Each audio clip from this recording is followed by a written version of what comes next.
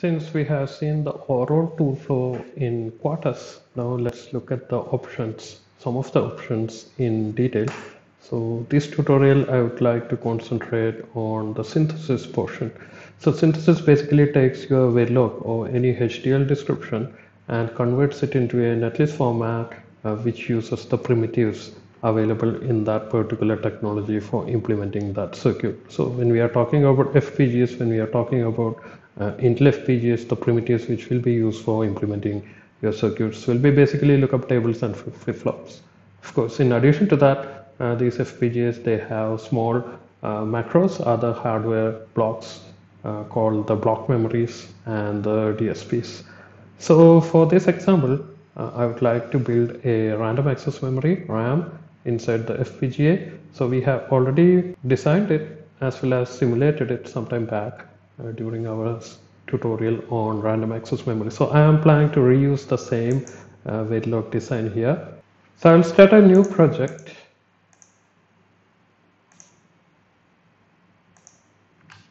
And just let's call it simply RAM. And the top module name, let's keep it as RAM itself. I just wanted to show you that you can add an existing Verilog file to the project. So when you come to this page, you can just go and browse and find your Verilog code. That time it was saved here, ram.v. I'm directly adding that to my project, and you can just start your project. Okay, the steps are exactly the same. So if you have more than one file, of course you can add all of them. At this point we have added only synthesizable code, but we'll be adding test benches also later so that we can initialize a simulation from Quartus itself. So once you have added it, you can see that file under files here. Instead of hierarchy, you can choose files and you can double click and open it. Or in hierarchy also, when you double click, if the names are matching between the module name and the name here, it will automatically open. So anyway, this was our code. This is a parameterized RAM. You could configure the width as well as depth here at the top. So as of now, it is configured for a width of 16, both read and write, and the total depth is 1024. So let's go ahead and synthesize it and finds out how Quartus interprets this memory. So again, as I mentioned, one easy way for building memory is you have a bunch of flip-flop. Okay, so for each row in the RAM, you can have flip-flops whose number equal to the width. So I can have 16 flip-flops in one row, like that, 1024 rows. Then I will have some input logic to choose a particular row when I want to write to a particular address. Same way, I will have some output multiplexer which will be choosing one particular row when I want to read from a particular row.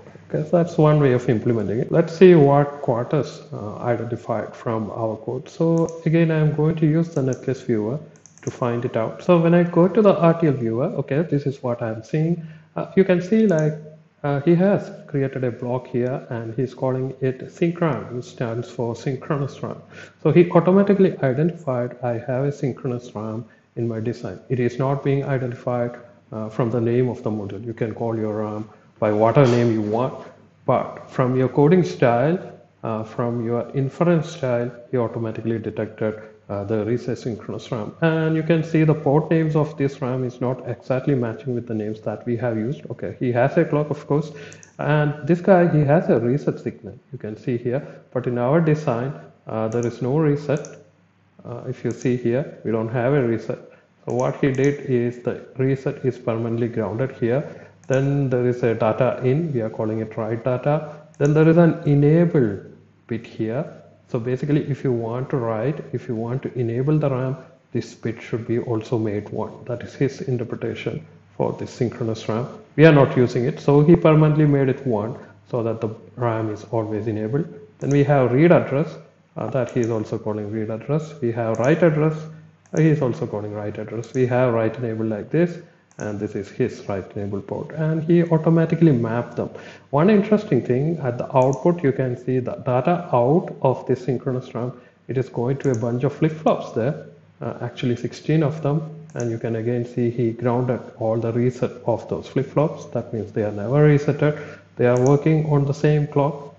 This guy as well as this guy. His output he is calling as read data. Why that happened? Again, if you look at our code, our read data, it is asynchronous logic.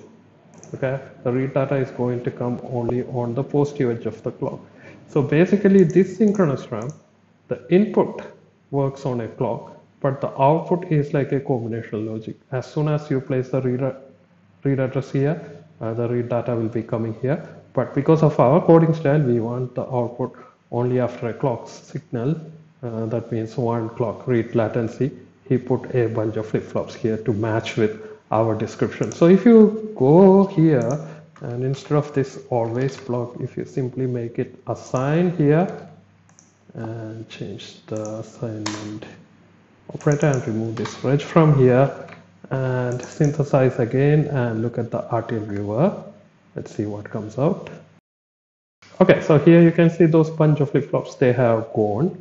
Okay, so it's exactly matching with whatever we described. So the output is more like a combinational circuit now. Let's go back and put it back. Okay, so that's about RTL viewer. So RTL viewer basically shows what the software found from your Verilog description. It's a generic netlist viewer. It shows the generic implementation of the circuit. So Quartus, he has a concept of memory. That's why he directly instantiated a memory block there instead of showing individual flip-flops, and he's saying like he's going to use the so-called memory block to implement our RAM. Now if you go to technology map, he will exactly show what kind of primitives available inside this particular FPGA. We are using Cyclone 5 FPGA. So what particular primitives will be used for implementing our memory. So this we have seen before. So he puts buffers on all inputs and output. In addition to that, okay, you can see a block here called the alt sync RAM. Okay, so the name is again coming from the Altera era, which stands for Altera synchronous RAM. That is this alt sync RAM.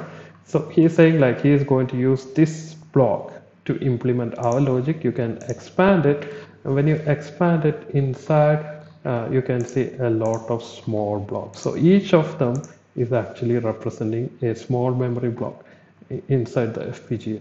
Okay, so again at this point also it is more or less generic. When we go for fitter, you will have a better idea like how exactly it will be built. So from the RTL netlist, the difference here is this is giving more information regarding how it will be implemented on the particular target FPGA. So basically he's showing the buffers there, and he is also showing this small memory blocks here. One interesting thing that you will notice here is there is no more those output flip-flops. In the RTL viewer, what you saw was there is a single memory block and its output is going to a bunch of flip-flop, because the primitive used in RTL viewer is a synchronous RAM whose output is not registered.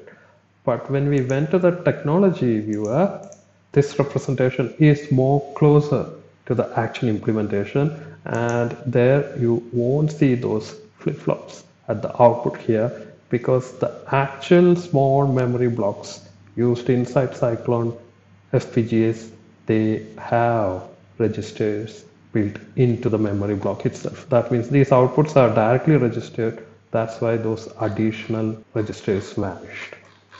Okay, so again, this we develop as we have more experience how to interpret these things. Now I wanted to show you one thing.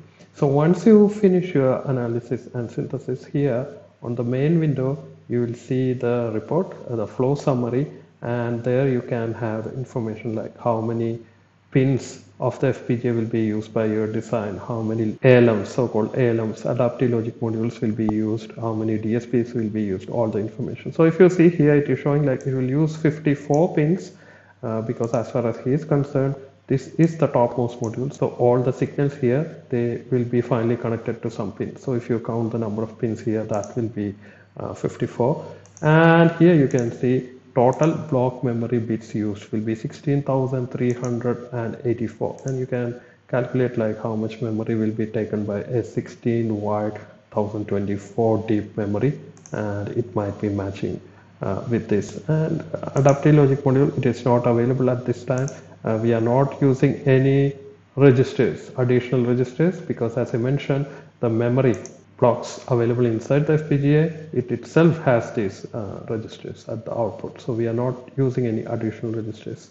And we are not using any DSPs, we are not using any PLLs or DLLs or any of these specialized hardware blocks. I have converted the output again into combinational, and let's look at the technology view after this modification. Now in the technology view, you will no longer see those memory blocks. Instead, you are seeing individual flip-flops and lookup tables. Okay, so what just happened? So as I said before, the memory blocks, they have registered output. But now your code says your output shouldn't be registered. Okay, so this is more like a combinational logic.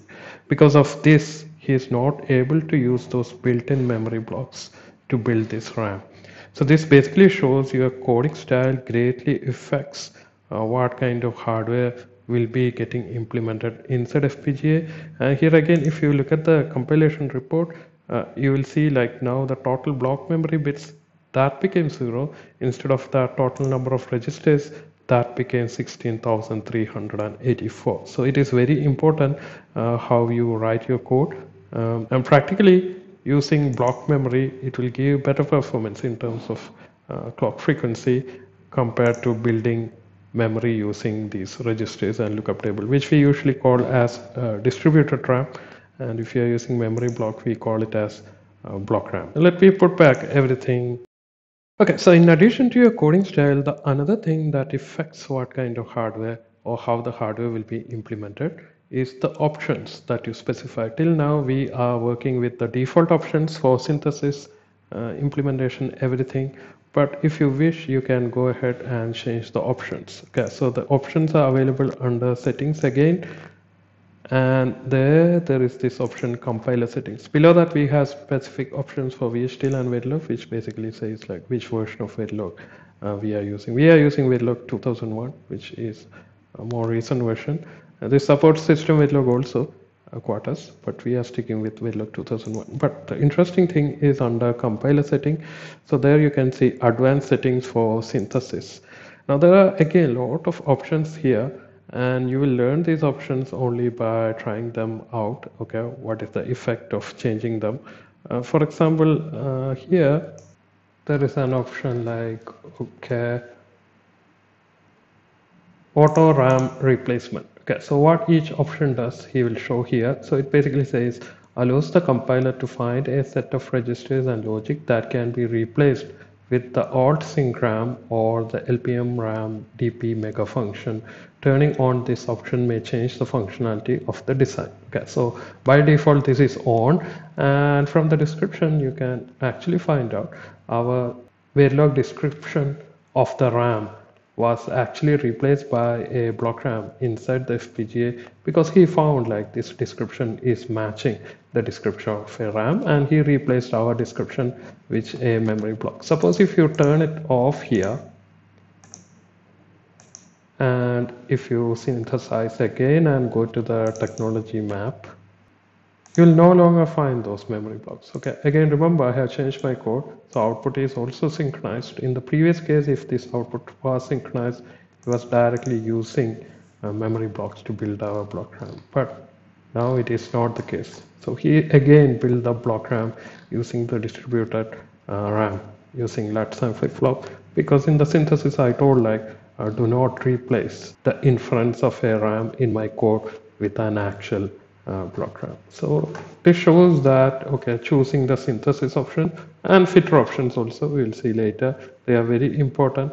Now each relevant information, each relevant settings there, we will discuss later also when we are discussing specific topics about especially optimization, how we can improve the performance in terms of clock, how we can improve the performance in terms of resource utilization or power consumption. We'll be discussing about the settings, but I will encourage you to change those settings there and observe what kind of difference is coming in the implemented circuit. So the easiest way is you change the setting there, you do a resynthesis, look at the technology map. Again here you can see this technology map view is quite large now, because he is using individual LUTs and flip-flops here. It is 166 pages large now. Okay, so you can see the effect there. Also, you have to look at this compilation report and see how this resource utilization is changing based on the settings that you put there. Some settings it won't have any effect because that setting has no effect on the particular circuit that you have described. But in certain cases, but in many cases, there will be effect. Okay, so that's it in this tutorial. We will discuss more about Quartus in the next tutorial. Thank you.